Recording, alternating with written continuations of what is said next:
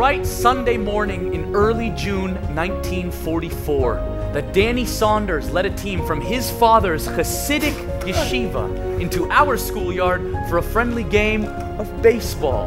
Your father is David Malter, the one who writes articles on Talmud? Your father is a great scholar, but he writes. Human nature tells us that we don't tend to like contradictions. You are cut off from my family. My father heard your father's speech. I am not to see you, talk to you, be within 4 feet of you ever again. It's not fair! I am sorry. I don't understand. Danny, wait. Look, I know you hate my father, and I don't hate him, I just don't understand him. How can I ask questions and then ignore the answers? You and Reb Saunders have at least one thing in common. You'd be surprised how much. There's far more to people than meets the eye, Reuven. You are my Daniel's friend. It is good.